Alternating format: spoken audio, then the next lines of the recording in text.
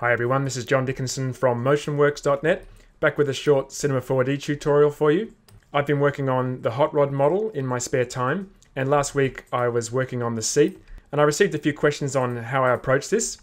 So I thought I'd just record a quick tutorial to show you some of the techniques that I used. For this seat, I started with two cubes, one for the bottom and one for the top, and I've added various cuts. I've dropped it into subdivision surface. I've made that subdivision surface editable, and then I've split sections off and I've added more cuts to add in this stitching detail. So the detail up here on the headrest, on the side here, and this detail here. And the order in which you do this kind of thing is really important, because when you split things off, if you start adding more cuts to adjacent objects and then you drop it into another subdivision surface, then things aren't going to line up. So obviously these aren't cubes. I've already added a few cuts in here and started to shape this. And this is what you'd call box modeling. Let me just come in here and I'll drop this into a subdivision surface. And what I generally do with this kind of thing is I'll leave the subdivision surface active, and under display I'll choose isopalm mode. You can see I'm working in symmetry. So I come in here, just going to disregard the top for a sec. Come in here and I'll grab points and I'll shape while this is under subdivision, so I can start to see how this is going to look once it's subdivided.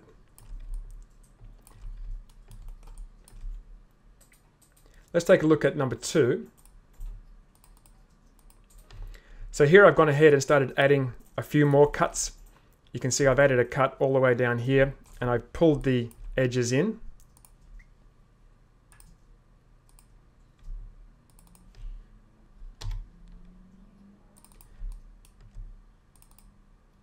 This one just here.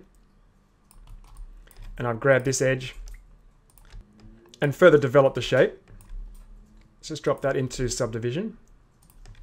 So we're starting to get a shape that matches the reference image. I'll just show you that. These are the seats that I decided to use.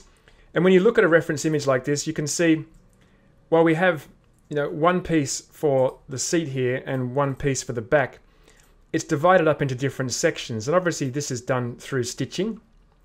I saw this as having like two different levels of stitching. I saw that this down here was one level of stitching, and this and this. So this was all one level.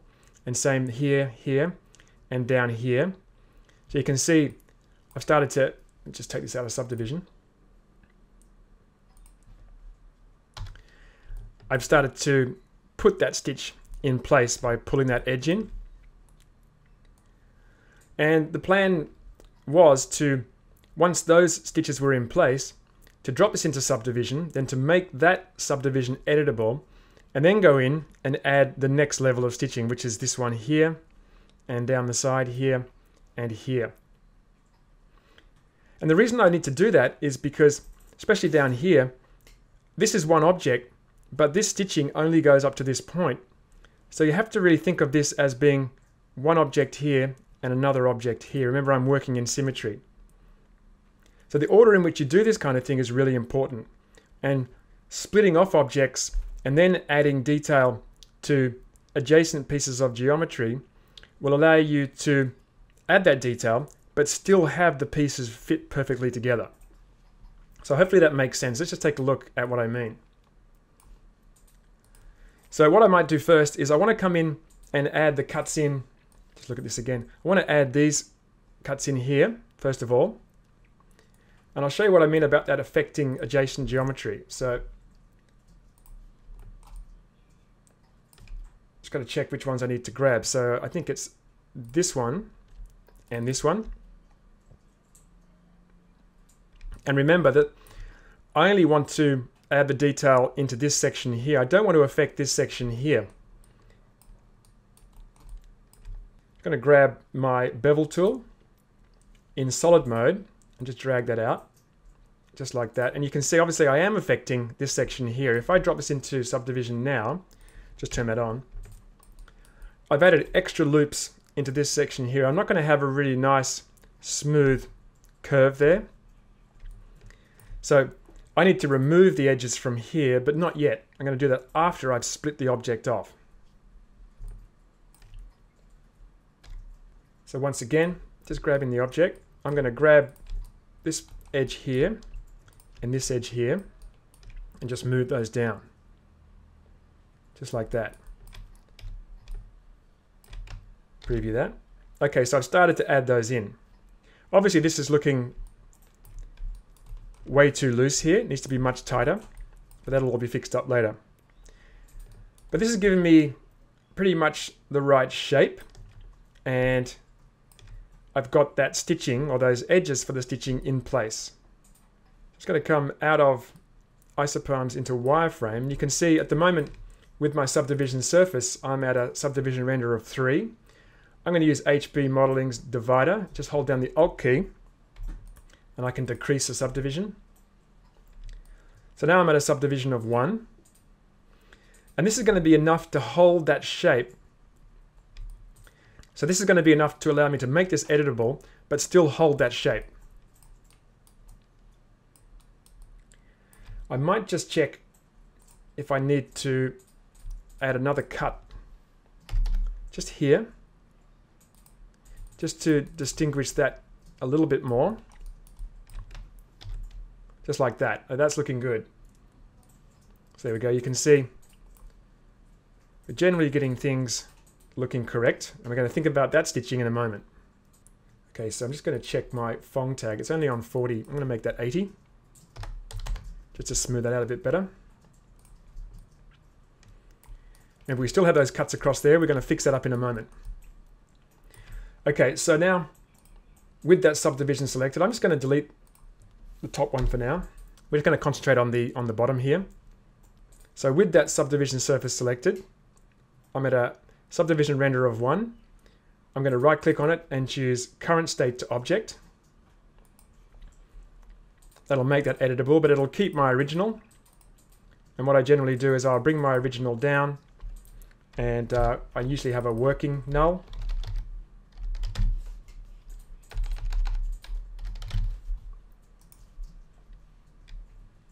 Just turn that off, just in case I need to go back, which I often have to. Okay, so there we go. So we've made that into an editable object now. At this level, it keeps the shape that we need, but it's still fairly flexible. Big mistake when you're beginning modeling is to add too much detail too early. And then when you go in and add cuts and you start moving polygons around, you introduce lumps and bumps. Okay, so now what I need to do is split this side section off. First of all, I'm going to drop this again into symmetry. Now I'm going to use HB symmetry. That just allows me, with that selected, to do that in one click. You can see that's deleted half and it's dropped it into a symmetry object. Okay, so UL for loop mode. I'm going to press 3 to select my polygons. I've set my shortcuts for 1 for points, 2 for edges, and 3 for polygons, which is a major time saver. So I want to select this loop here. And I'm going to press UF to fill that. Then I'm going to press UP to split that off, UP. Then I'm going to use HB delete to delete the original and the points at the same time. Just saves me a couple of clicks. Okay, so now what I can do is drop this into a subdivision surface. Let's take a look. All right, so it doesn't look that different. It's nice and smooth. Everything's still fitting together really nicely. But we do have two separate objects. Now you can start to see the problem with these edges here. They're really starting to add a bump in there. So what I have to do now is come in and select that guy. And I need to dissolve these. These are the ones we introduced before. Just like that. Right click, dissolve. You can probably get rid of this one too. And this one and this one. Actually, probably, sorry. Yeah, that's right. So dissolve. And we're not messing anything up. It's still fitting nice and snugly in here. But now we've gotten rid of that issue. So you can do what I did and add the loops that cut across things that are going to be separate objects, knowing that later on you're going to be able to come back and remove those. If I'd have just added my cuts to this point and not propagated them into this object, what I would have done is added an n-gon here, and then when I went ahead and tried to select this loop, it wouldn't have selected the loop properly. And when I collapsed this, or when I made this editable, this subdivision surface, I would have added some really weird geometry in here. But by just putting those loops all the way across, I kept this in quads, and I had good edge loops, and then I could go ahead afterwards and dissolve those. So the order in which you do things is really important. And as you get better at modeling, you'll start to be able to look ahead and understand what you need to do up front so that things are easier later in the modeling process. Okay, so let's take a look at this. Looking good. So now what I need to do is add the stitching across the side here. So I need this stitching in here. So let's take a look at what we might need to do there. If we have a look at the model, you can see we have this diamond polygon here, and we don't really have it straight. Now I could move this up just by sliding it. You can see that's changing things, see? We've already collapsed that down, and that's no longer going to fit. And this is what's the problem I mentioned before. We may have to go back and repeat a couple of steps. If I add a cut in here, you can see once again it's changing it, and it's no longer fitting. So we do have to go back. So I'm going to just delete this one. And this is why you keep a working version, because it's very easy to forget steps. Just turn that off. Okay, this is still connected. So once again, what we have to do before we make this editable is add in that loop. So what that says is it's really important to study your reference image first before you go too far with your model. But keep a backup just in case. Okay, so I need to add something around here. And that's changing the roundness of here and of here as well. But you can see everything's going to work out when we make this editable, because we're adding that loop when these two different parts of the chair are still connected. So I'm just going to double click that,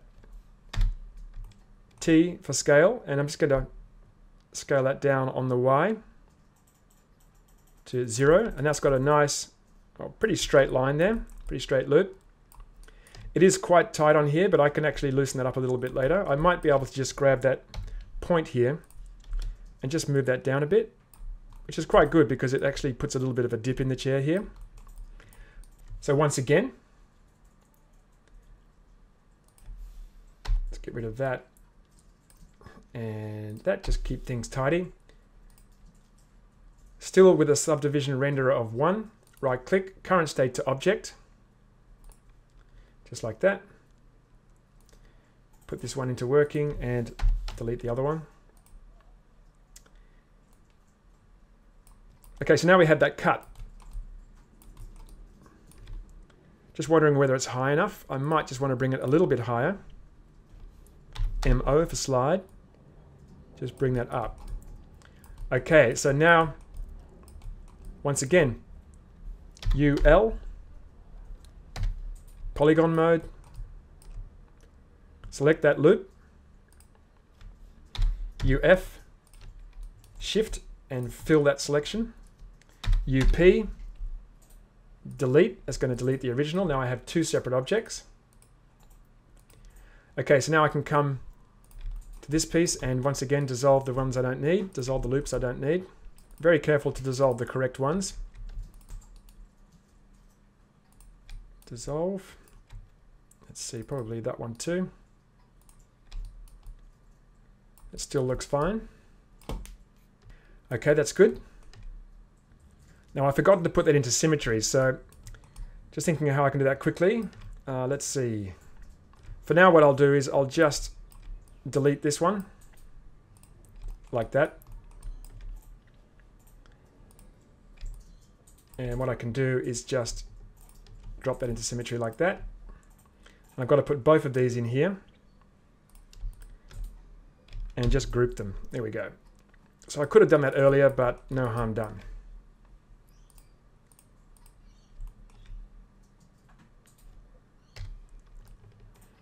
Okay, so I've removed those edges. Now I want to go in and add that stitch along here.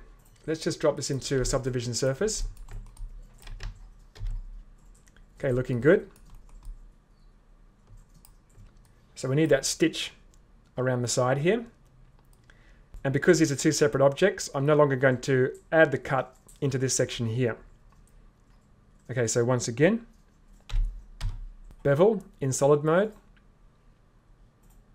Don't want the stitch to be too wide.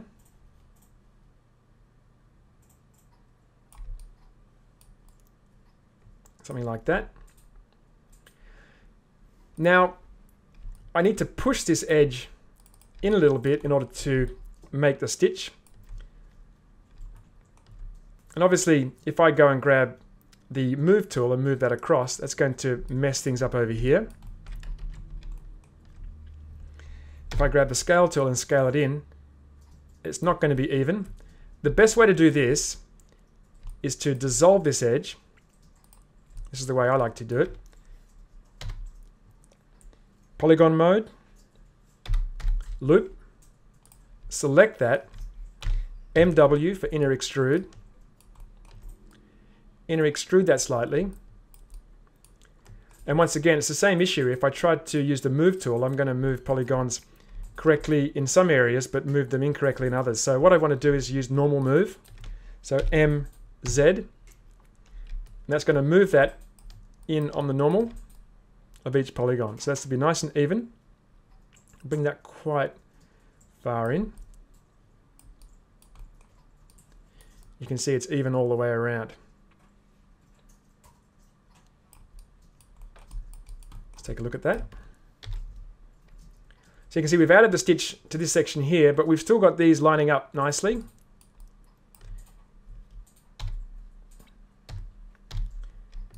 I've introduced a new polygon just in there, which I need to remove.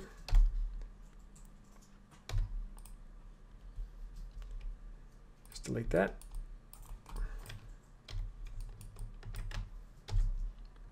And there we go. That stitch is probably a little bit wide.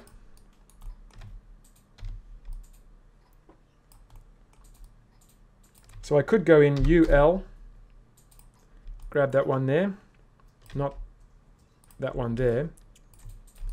Now it's looping around because I've introduced a polygon at the back here. I need to remove this one as well. Delete. Sometimes when you're adding this kind of stuff,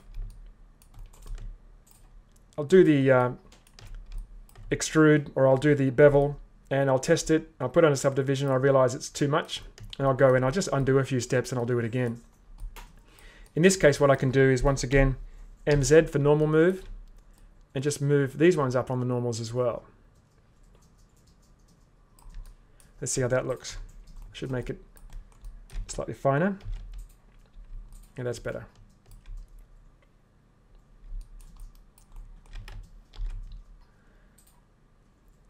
So you can see from that example, the order in which you do things when you're modeling is extremely important. If you go ahead now and add any more cuts to either side of this, then these things aren't going to line up. It wasn't so important on the top here, but it'll be particularly important on the side or on the front. Let me show you what I mean. So if I want to round this out a bit, for example, I can bring that down. I probably want to look at it under subdivision. As I bring this down, it's still sitting pretty nicely. I'm going to bring that back a bit. But you can see as I bring that one back, I'm starting to introduce a gap. Now, one thing we could do, and one thing we probably should do, is add another loop on the sides, because we can see a little gap in there. So I'll select those edges, just solo that using HB solo. Got those selected, yep. Grab my extrude tool, and just extrude that. I'm going to hold the shift key down just to change the angle of that on the fly. Just bring that in. Unsolo that. That's better. And we can do it on the other side as well. So just grab the other side. Solo, HB Solo is so good. I use it all the time. Double click. This is not going to be quite as pretty on this one. Extrude. Not too bad. Still pretty good. Let's just see how that looks next to the other one.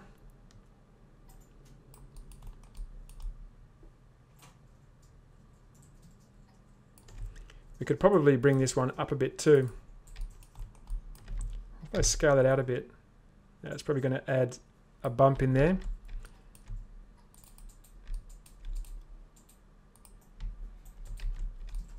Either way. Not quite liking that.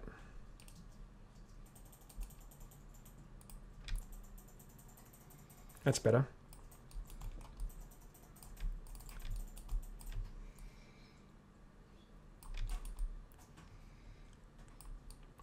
Adjusting these edges is fine because it's not going to affect how this sits up against this one. Okay, that's looking better. Much better. So that's how I approach the bottom of the seat. For the top, I pretty much did exactly the same thing. So I added the cuts in here, dissolved them in here, and I had to split this headrest section off as well.